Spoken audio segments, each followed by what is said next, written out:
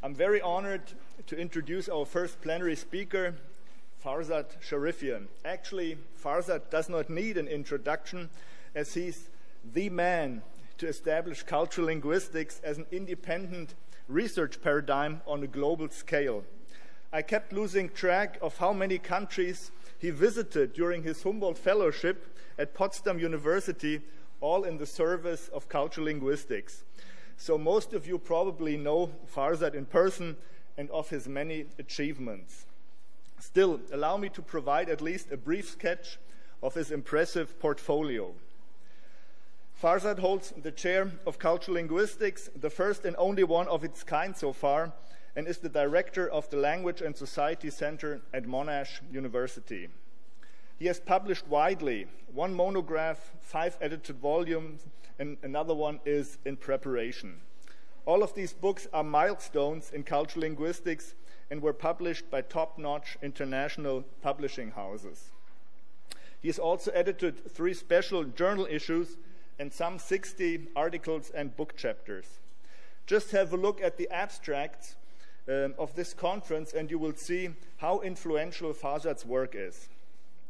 Farzad's research also illustrates how broad the scope of cultural linguistics can be.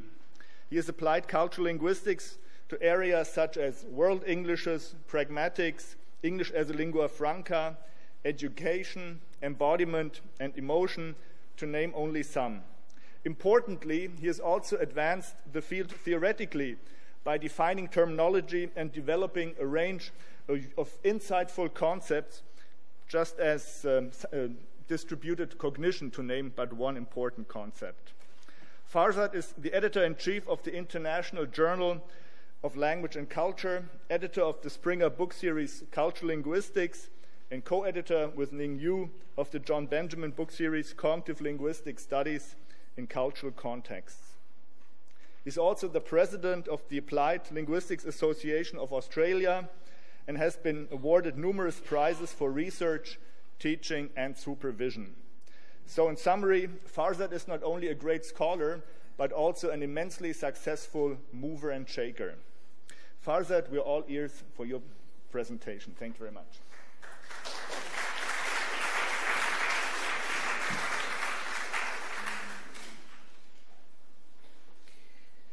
Thank you very much, Hans-Georg, for your kind and generous introduction. And yes, as my dear friend Hans-Georg said, this is a historic conference, and these are historic moments. All I can say is that I have been waiting for a decade and a half to see a day where cultural linguistics has its own publishing venues, international conferences, and scholarly fans such as yourself. It is the greatest pleasure of all times to see this day. And it is also a great pleasure to be the first speaker of the first International Conference of Cultural Linguistics. Thank you all for being part of this growing family or community. In this talk today, I would like to answer the frequently asked questions that I get. What's the relationship between cultural linguistics and linguistic relativity? Are they the same? Where does cultural linguistics sit in relation to linguistic relativity? This talk is based on a recently accepted paper of mine, which will be published in the Journal of Language Sciences soon. So if you want the full version of the paper, you can email me and I can send it to you. Definition: linguistic relativity is commonly defined as the claim, these are the words of John Levitt, somewhere here, the claim that the words your language gives you determine and limit what it is possible for you to think.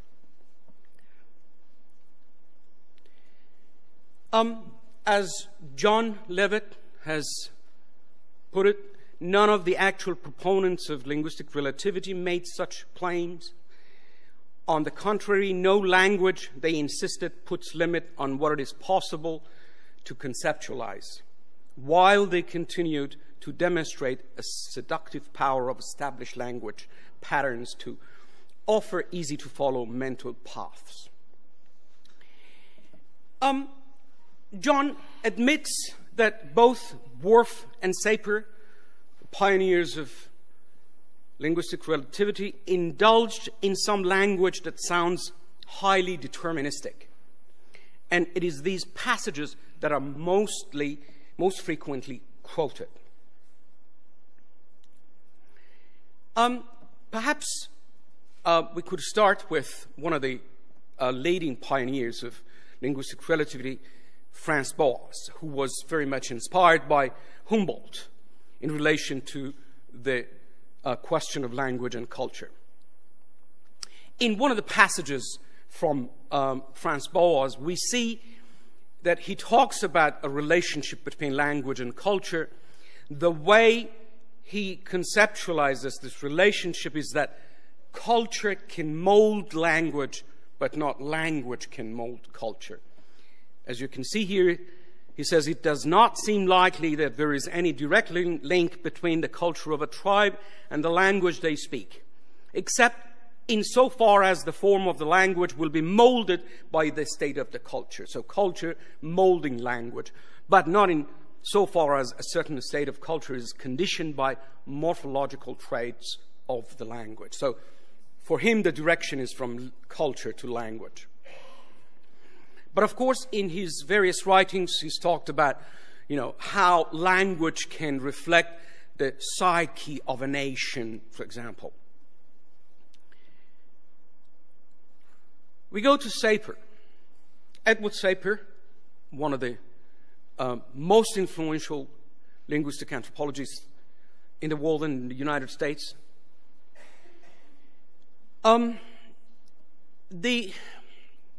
Really, it's a bit difficult to analyze the works of these people, partly because they're no longer alive. We cannot go to them and say, what did you think about this? So for that reason, I encourage you to ask me questions while I'm alive. The second one is that in different writings of these people, you see different inclinations. So that makes it difficult to just say what really this person thought. In a paper on the relationship between language and environment and culture, clearly Sapir talks about how vocabulary, the lexicon, can reflect the cultural interests and the physical and the social environments of his speakers. We know this. For example, for Inuits in Canada, the languages have got a lot of words for snow, for example, but in Arabic you've got only one word for snow and ice. So language and particularly vocabulary can reflect the social and the physical environments of his speakers. I think that's not very controversial.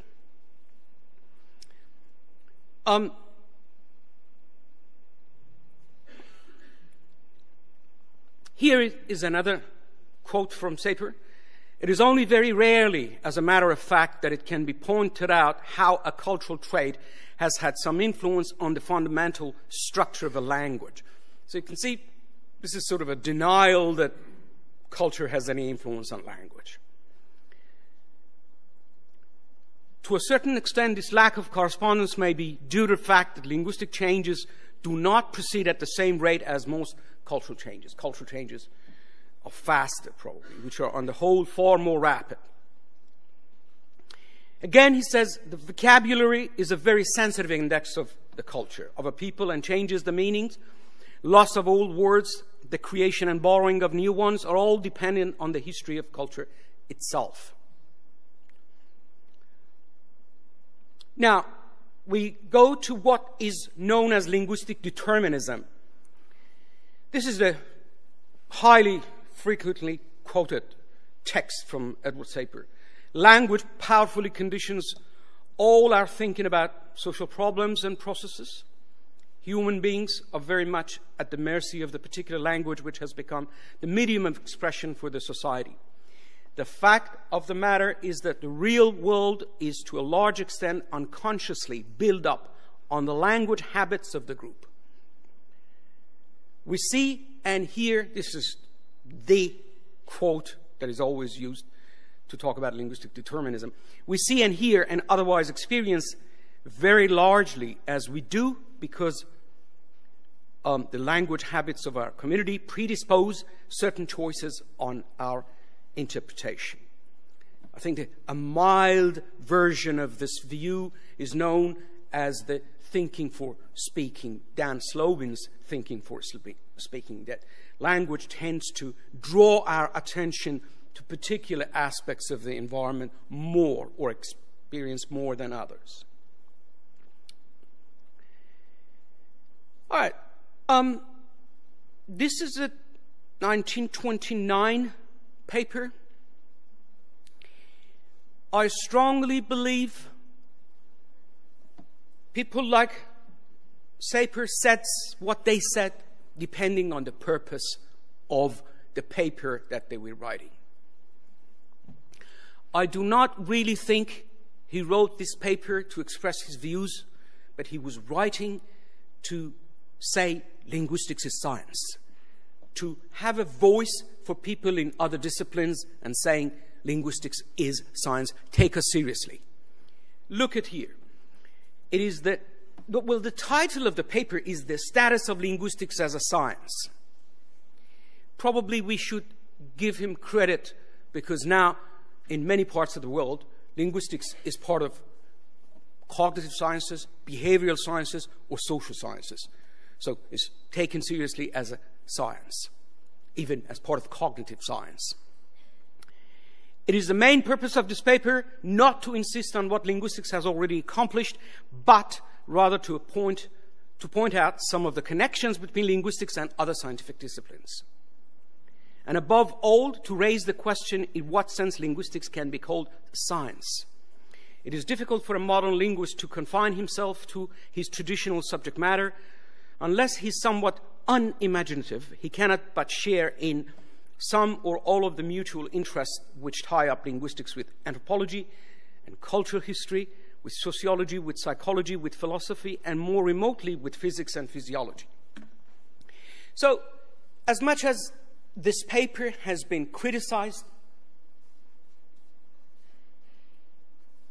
as having a very strong view about the relationship between language and thought, I think it achieved what it was going to achieve.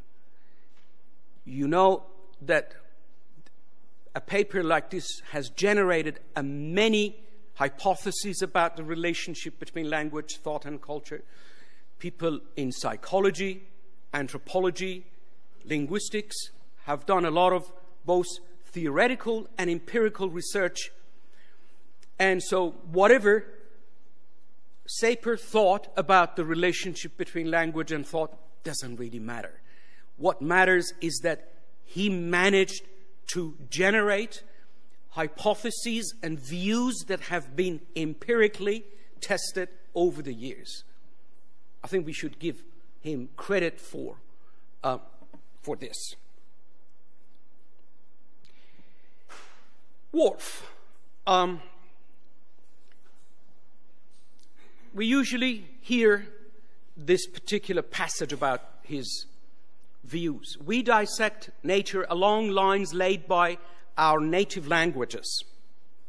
We cut nature up, organize it into concepts, and ascribe significance as we do, largely because we're parties to an agreement to organize it in this way.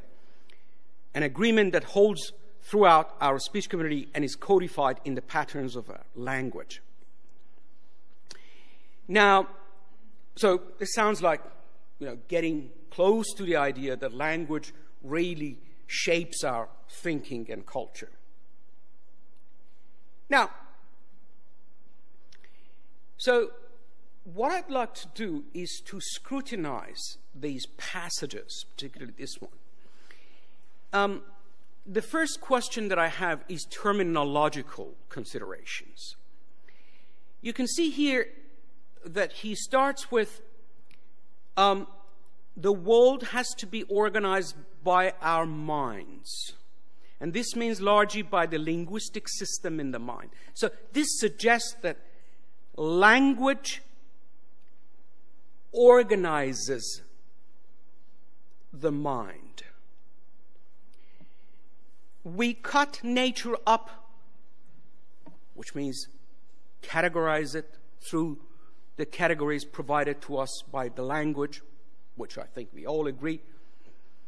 Organize it, mental organization, by means of language or linguistic categories. What is this? It's a table.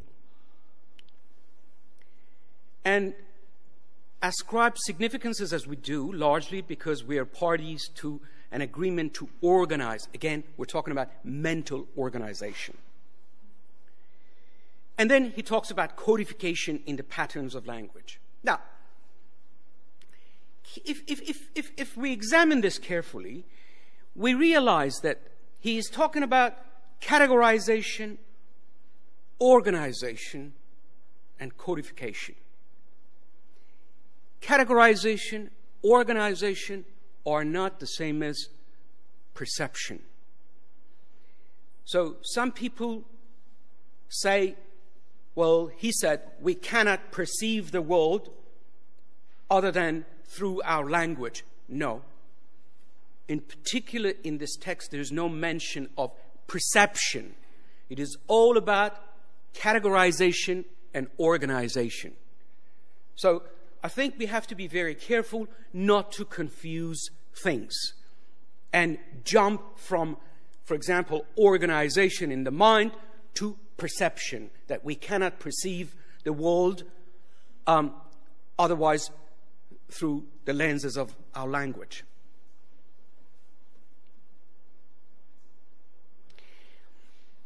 In a paper entitled An American Indian Model of the Universe, Worf says, just as it is possible to have any number of geometries other than the Euclidean, which give us equally perfect account of a space configuration, so it is possible to have descriptions of the universe, all equally valid, that do not contain our familiar contrast of time and space. So again, I think, part of the problem with these views is terminological imprecision, that they used any words that, came to their mind. What does configuration mean? What did he mean by configuration? Did he mean conceptualization? He talks about metaphysics. But when you read the text, really, it's the worldview of the Indians.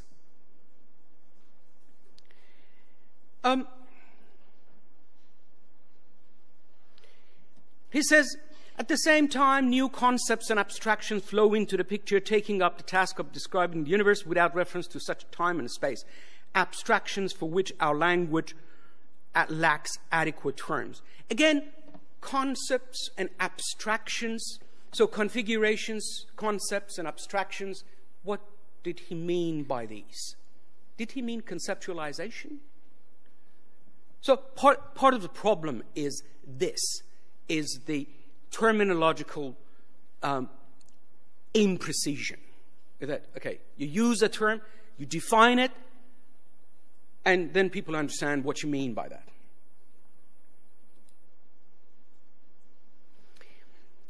If we take those words to mean conceptualization, then I can paraphrase Worf in this way. Different languages may rely on different conceptual systems. And that these conceptualizations may be, but not always, will always be, consistent with an underlying worldview associated with the language. A very good example is in Aboriginal English in Australia. you hear a sentence, "This land is me," instead of "this land is mine."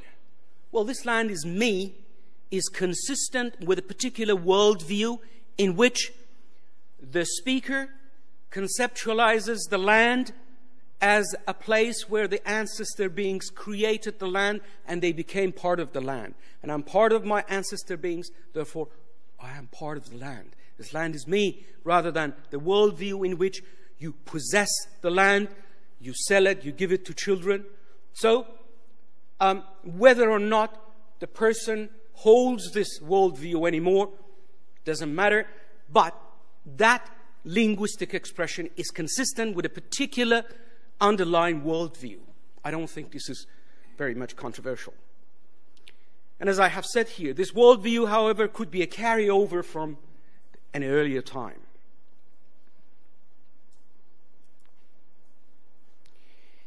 Worf observes that conceptualizations that are encoded in language reflect the model that a particular worldview imposes upon the universe. Remember, we're talking about a worldview that is imposed upon a universe rather than the speakers. This does not suggest that it is the language that imposes this frame of thinking onto the speaker. Again, I repeat, language reflects the model that a particular worldview imposes upon the universe. I went through the whole article. He does not talk about the speaker even once, but elaborates on the features of the Hopi language and discusses them in relation to the Hopi worldview. Language and the Hopi worldview. Again, this does not suggest that the language imposes certain structures on the speakers themselves, or speakers are imprisoned in the house of the language. I think Worf's main argument is just a deeper understanding of certain features of the Hopi language requires an understanding of the worldview associated with the language. I don't think this is very controversial. I'll give you an example myself. And without knowing the underlying Hopian metaphysics, he says metaphysics, I say a worldview, it would be impossible to understand how the same suffix may denote starting or stopping.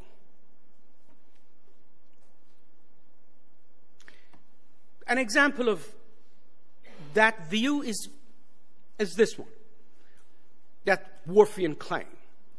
Noun classes in one of the Aboriginal languages in Australia called Murrin-Patha, there are 10 noun classes.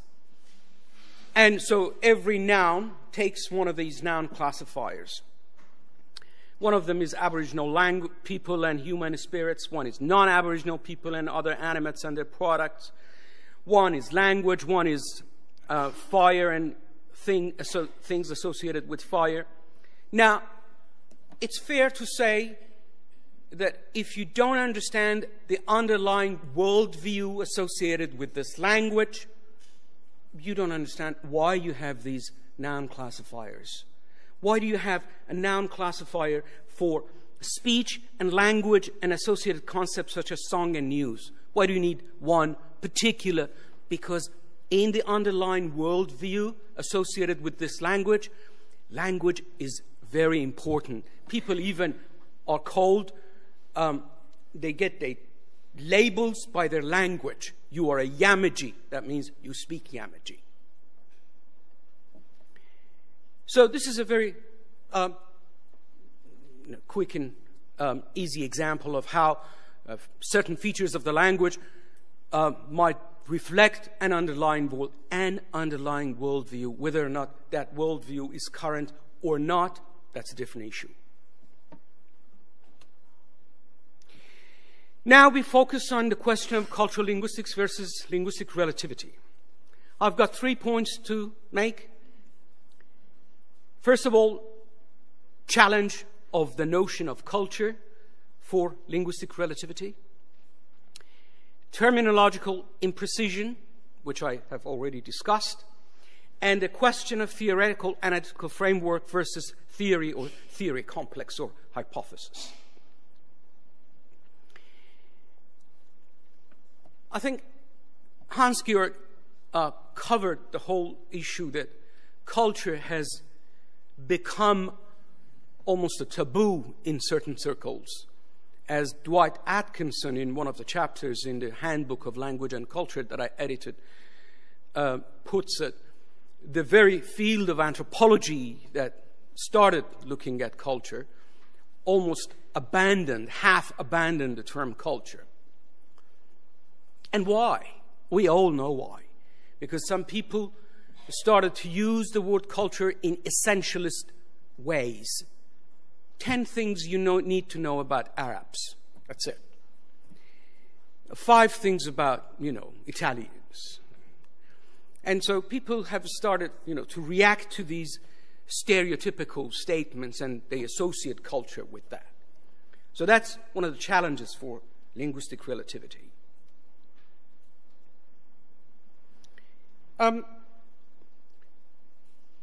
To rectify, I think, this problem,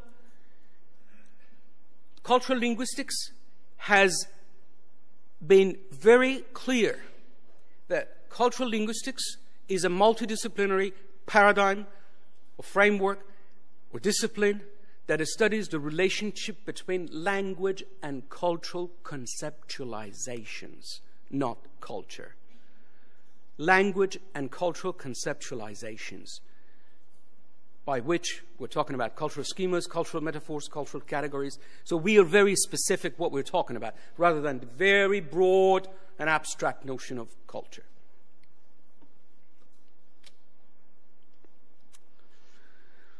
So, again, a challenge for linguistic relativity is where they use the term culture, metaphysics, worldview, as if they're interchangeable, so they don't have really analytical tools, or they probably didn't have the time to develop. They were not as patient as I was, probably, to start developing these analytical tools. I told you the word configuration, not sure what it means. I don't think they used it in a technical sense. We use it in cultural linguistics. We use the technical term conceptualization, and we know what we mean by that. John Lucy says, true accounts of linguistic relativity acknowledge a distinctive role for language structure in interpreting experience and influencing thought. Again, John uses the word interpreting. So what does interpret mean? Perception or conceptualization, organization, categorization, or all of them. So I think John falls into the same trap by using just a layman term, interpreting experience.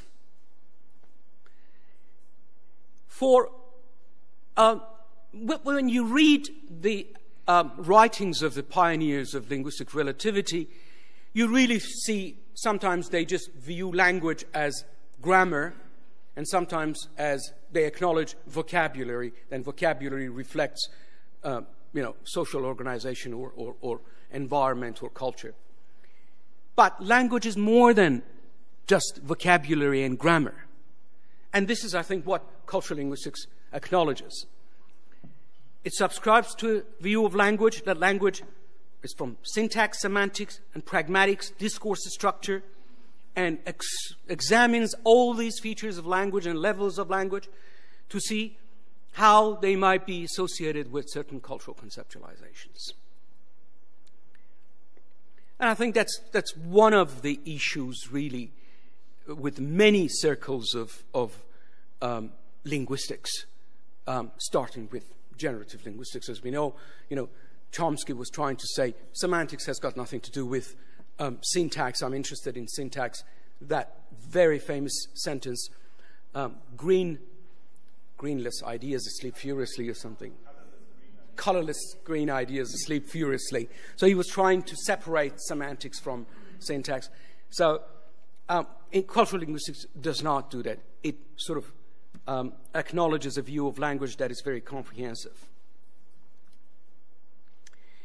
Cultural linguistics has a particular theoretical framework. It starts with the notion of cultural cognition.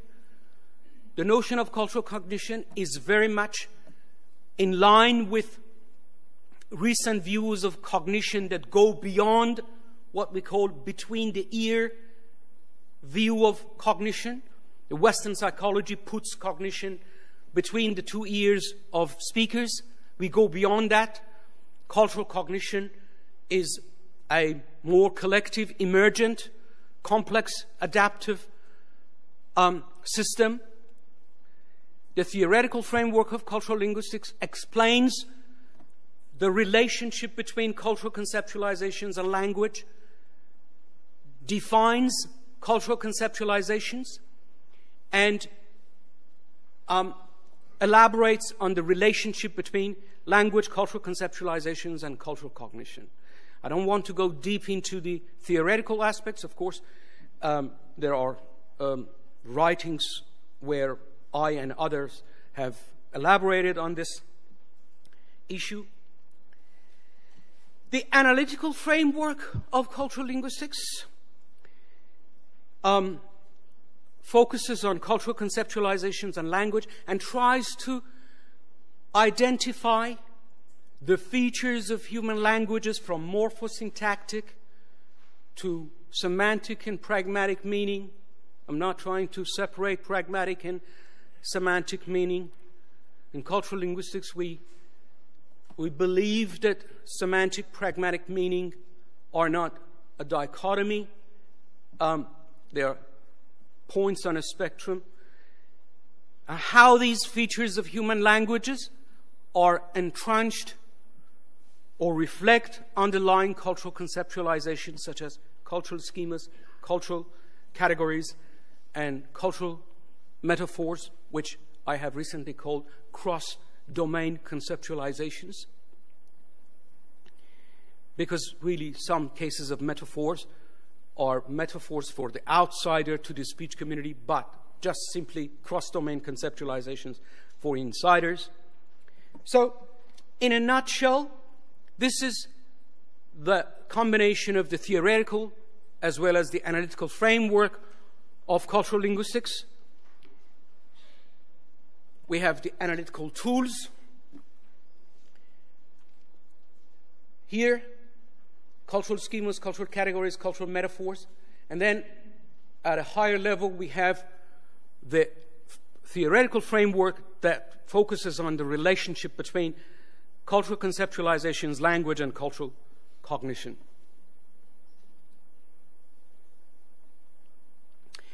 Now, so the consequences of terminological imprecision. This is again from John, sitting at the back, John Levitt. He says psychological research reduced language to vocabulary and reduced thought to cognitive processes such as memory and recognition. So during 1950s and 60s,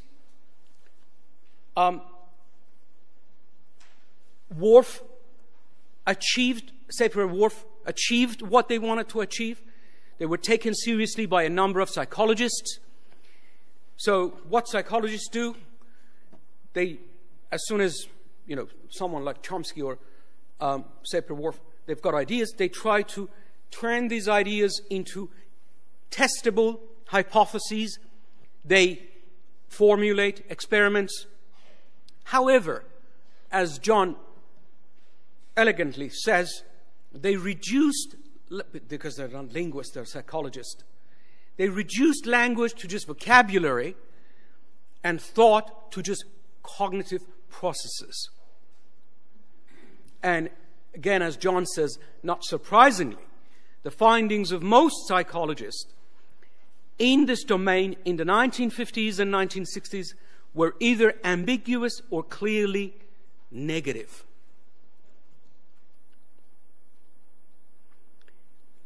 These studies ignored conceptualizations of experience, which is the focus of cultural linguistics. So, cultural linguistics does not claim that it focuses on cognitive processing, although I must admit that in several studies that we conducted, for example, in a series of studies that I conducted with my former supervisor, Professor Ian Malcolm, who's sitting there, we got Aboriginal children to listen to some stories, Western stories, and we asked them to repeat those stories. When they repeated those stories, they brought some elements, like a spirituality, that were not part of the original stories. This shows that in their cognitive processing, they are relying on their cultural schemas. They understand these Western stories in the light of their own cultural schemas. They re-schematize the stories into their own cultural schemas. So there are studies that clearly show how these cultural conceptualizations can affect cognitive processing. So if we can conduct research that shows something about cognitive processing, so be it.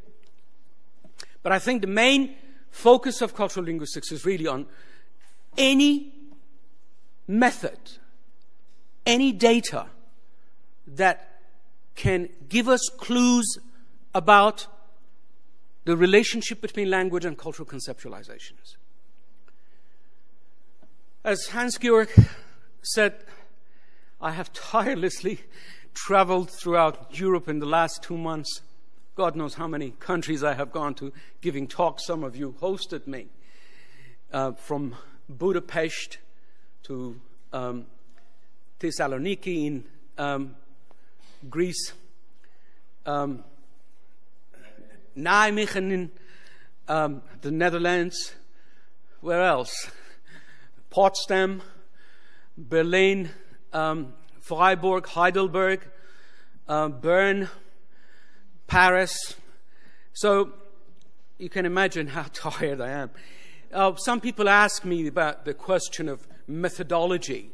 And I say, I think, as far as I'm concerned, any method, any data collection procedure that can give us clues about the relationship between language and cultural conceptualizations, we should adopt it. I dare say something about my former life here. I was a psycholinguist, a very hardcore psycholinguist. I did a PhD in psycholinguistics. I worked with laboratories, priming, reaction time measurement. What we used to do, I used to do in my former life, we don't start with the question. We have the methodology, then we ask a question that can be answered by this methodology. You don't ask a question that cannot be answered by this methodology. All right? Whereas in cultural linguistics, we do the opposite. We start with the question, a question that intrigues you. I heard one of our student helpers who's sitting there wants to work on conceptualizations on bread in Bosnia. Am I right? Intriguing conceptualizations of bread. Yes, bread can be used as a metaphor for make a living. Spiritually, I have been places where people have got spiritual views about, of course, you know that in also Christianity. So that's it. You're having breakfast and all of a sudden you think, oh, why not, looking at conceptualizations of bread? Yeah, we have people here looking at conceptualizations of wine. And we have imported wine from Australia because Tuscany doesn't have a wine. I didn't do it. One of the speakers has done. But, so, someone asked me about, again, methodology. I'm writing, actually, at the moment, I'm writing a chapter on methodology. or a paper on methodology in cultural linguistics. And my answer was, we start with principles rather than procedures. Keep that in mind. Principles rather than procedures. The principle is, for example, that a conceptualization need to be explored from the insider perspective as well as the outsider perspective, the etic versus the emic perspective. You need to go to the history sometimes to see how certain conceptualizations, where do they come from? With a PhD student of mine, recently we looked at the happiness in Persian, and in order to understand one of the morphemes in happiness, we had to go back to the Proto-Indo-Iranian religion, which dates back before Zoroastrianism, to find out what it meant. It meant a god for fortune. And now, a lot of people talk about happiness in terms of your fortune, predestined fortune, particularly in the case of marriage. But we also look at interviews, focus groups. So anything from any discipline that can give us clues about a particular conceptualization. I had to go and read text in theology, in history. So this is the openness of cultural linguistics. Some of you know how sensitive I am about classifying cultural linguistics under particular disciplines. And I think, as far as I'm concerned, cultural linguistics is very open, and you've got the breadth. You might go into religious texts to find out something about that particular conceptualization. Historical linguistics, whatever, gives us clues.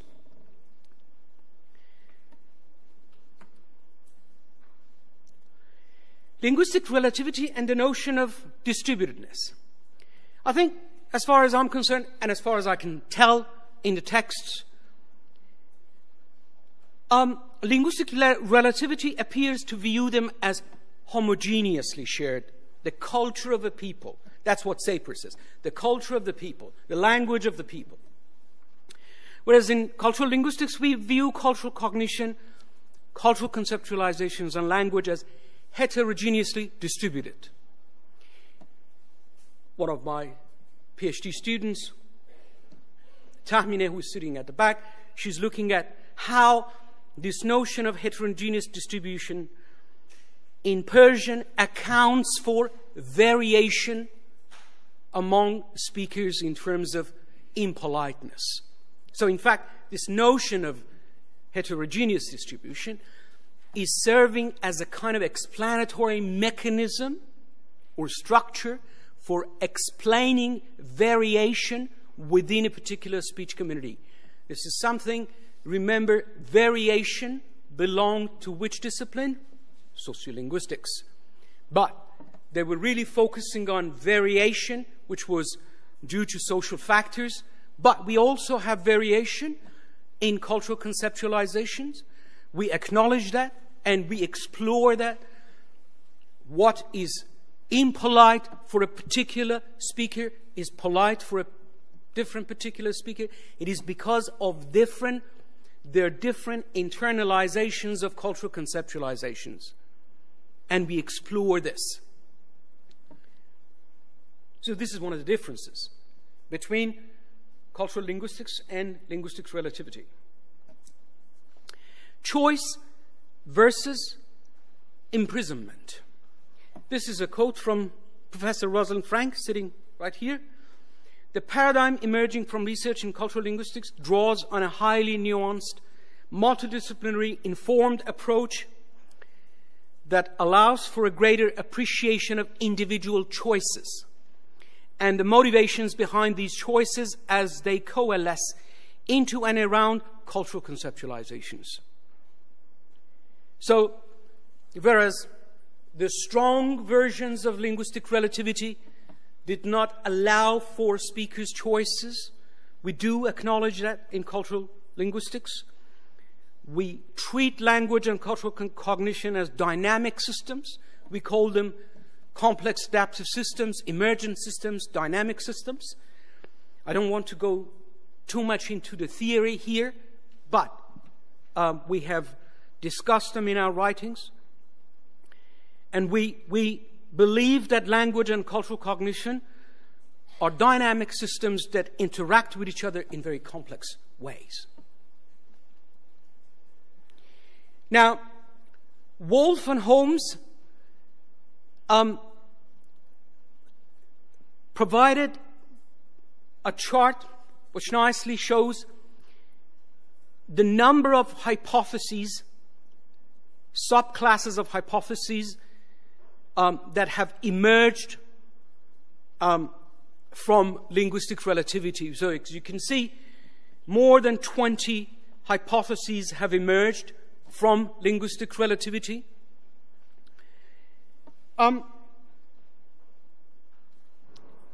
I think one of the issues that is crucial here before I conclude is, do we have testable hypotheses for cognitive psychology? We may or we may not. In particular research that I conducted with Ian, we sometimes manage to have really questions that could be empirically examined. But in general, I think this is another question, that is cultural linguistics a theory? Is it a hypothesis? Is it a framework? Is it a paradigm? Well, as far as I'm concerned, I am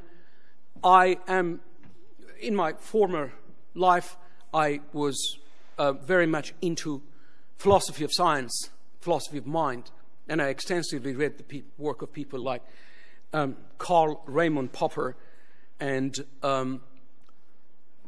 people of that caliber. I'm very cautious not to call cultural linguistics as a theory in the hardcore science sense of the world, or hypotheses. But for me, it is a paradigm. It provides a theoretical framework, an analytical framework. So we want to be very clear from the beginning, it's not a beginning, but from here, that this is our message to psychologists. Please do not turn our ideas into experiments and then come back and say, your ideas did not work. All right. I think on that note, I'd like to come to a concluding remarks. I think linguistic relativity has generated a rather large number of hypotheses about the relationship between language and thought. Excuse my typo here, but hypotheses. Cultural linguistics, on the other hand, focuses on exploring the relationship between language and cultural conceptualizations, offering a theoretical as well as an analytical framework. And some accounts of linguistic relativity share the interest of cultural linguistics in examining the relationship between language and conceptualizations that are culturally constructed. I very much hope that I have provided a fair account of linguistic relativity here and not do injustice to that.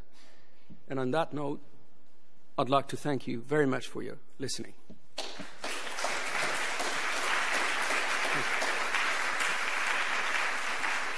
Thank you.